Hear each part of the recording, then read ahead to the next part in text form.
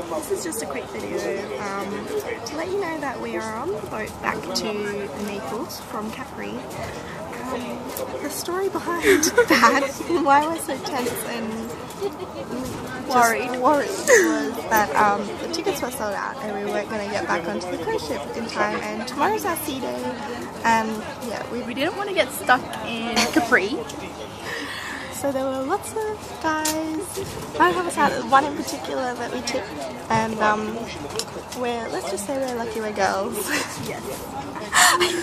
Also now we're on an hour-long trip back, it's like really wavy, we had pizza and hopefully it all goes down well.